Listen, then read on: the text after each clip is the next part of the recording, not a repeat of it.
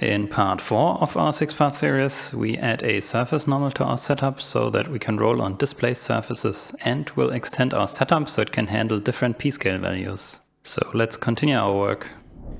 So now we need to make sure we have two normals, one normal for the orientation of the object, and then another vector which will be our surface normal. That kind of determines our rotation axis. So let's get another attribute wrangle so we can create our surface normal, and we'll do it in a different wrangle so we can simply bypass it or create the attribute in another way later on. So let's create a vector attribute called Sn for surface normal, and for now let's set it to 0, 1, 0, so it points up. And in our solver, we want to rotate instead of our normal attribute around our newly created surface normal.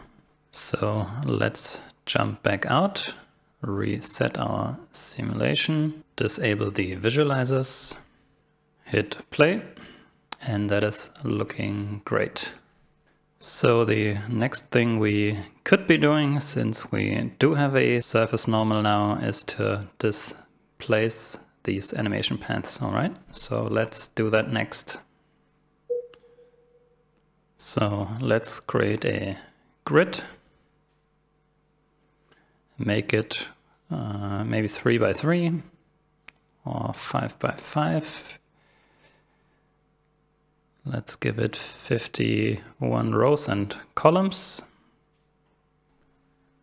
Let's hit W to see the primitives. Let's grab a mountain to displace our surface. Get rid of the fractal down here. And maybe lower the amplitude to 0.25. So let's figure out where to put this. So we could either displace our points, or even better, displace our paths before we extract our points. So let's reorganize this a bit. Let's see what we have here.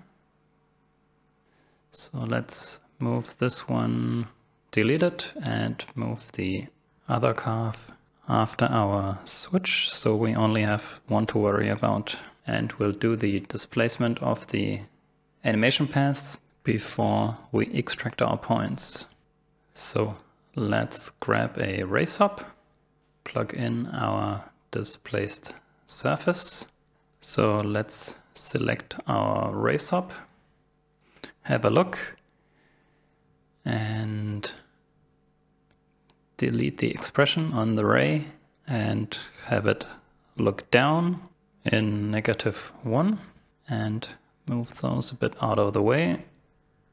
Let's add a transform to raise our curves a bit before they get projected. Maybe 0.15. So now our paths are on the surface. So from now on we can either set the surface normal by hand in our wrangle here, or we can grab it from our race hop. So let's append a normal to our surface, write the normals on the points. Let's visualize them, and to actually make things not more complicated than they need to be, let's grab a race hop, get rid of our wrangle with the surface normal. Let's rename our point normal to Sn for our surface normal. Let's check our point attributes. That's looking good. So let's connect them to our race hop and select minimum distance.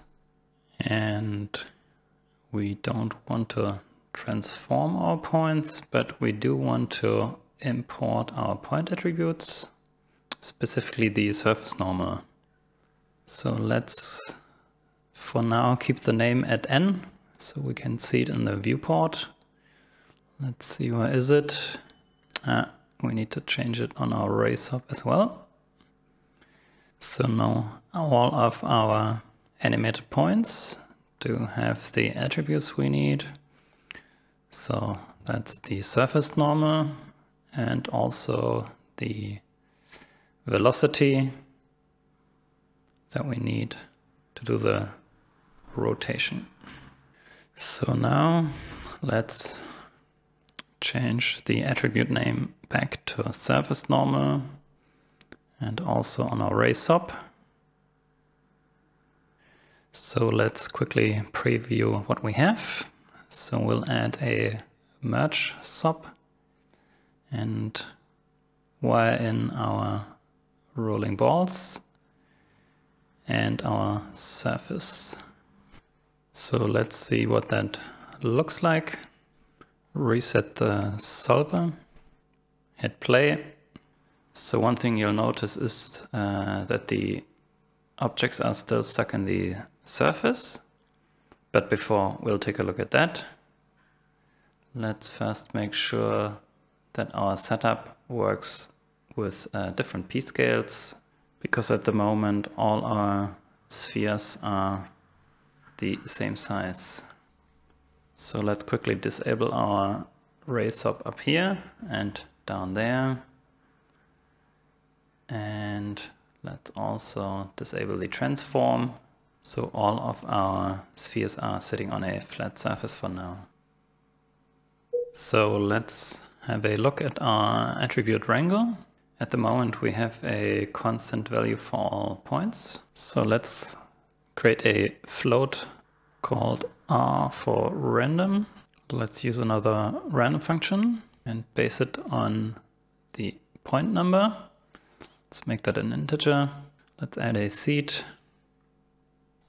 And let's do a fit on our pscale, because the random numbers are between 0 and 1. So let's do a fit 0, 1 between 0.05 and 0.15. Let's try 0.02 or maybe even 0.01. So let's rewind and see if the rotation works with the different pscales. Oh, it's not working at the moment. Remember that we do need a surface normal and we bypassed our array sub up here. So maybe let's switch the order and move the attribute wrangle up. And on the wrangle create our surface normal, which for now is just pointing up. So 0, 1, 0. Let's make sure we are on input 1 on the switch. They're moving a bit faster C at the moment. So on the curve, hit V to bring up the animation editor. Let's change the second keyframe to 0.5. Hit play again.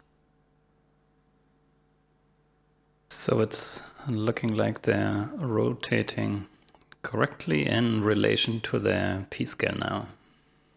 So next we'll offset our paths so our spheres aren't stuck in the ground anymore. Alright, so to offset our animation path, we'll simply add the pscale to the position of the animation paths. So let's make a bit of room and move our surface out of the way. So for now, let's disable the mountain so things are a bit easier to work with. And let's also quickly think where we want to offset our animation paths. So it definitely needs to happen before the curve. So let's also import our surface normals on our array sub here. So we do have them to offset the path along our surface normal. And we need our pscale for it. So that gets created down here. So let's simply create that p-scale earlier. So let's cut that line, create a new wrangle, and let's move that wrangle up here. Paste our p-scale, and let's see. Oh, we do need our random float as well. So let's paste this above the p-scale. So we do have a p-scale now, but that p-scale is randomized per point, and we do need a consistent p-scale per primitive. So later the points from the particle sim will be coming in after the switch. So it definitely needs to be upstream of our switch. So let's generate the random p-scales on the primitives. All right. And promote those p-scale values from the primitives to our points. Let's move this up a bit. Put the attribute promote after our wrangle, and we'll promote our p-scale from our primitives to our points. Let's enable the transform again to move our curves up in the y-axis before projecting them. Project them. Enable our mountain again for our display surface, and after the ray we'll put down an attribute wrangle to offset the curves based on their p-scale value. So we do have the p-scale, we do have the surface normal, so we'll add to the position of the points, and we'll add the surface normal scaled by the p-scale value. So let's see. Let's also ghost our surface, and this is not looking too bad. So now let's see what our setup is doing. Put the display flag on our merge, and it's looking like the spheres are rolling on the surface with the correct orientation. Maybe let's change the seat up here so we get a different random orientation. Let's also introduce a slider for our seat, for the normal, and also for our up vector. Let's create those sliders and change both seats. Let's go back, change the sliders, and let's also maybe decrease our p-scales like that. All right, so that is looking quite nice. Now that our setup for hand animated objects is pretty much complete, let's finally set up a simple particle sim so we can see if our solver is working there as well. See you in part 5 of the series.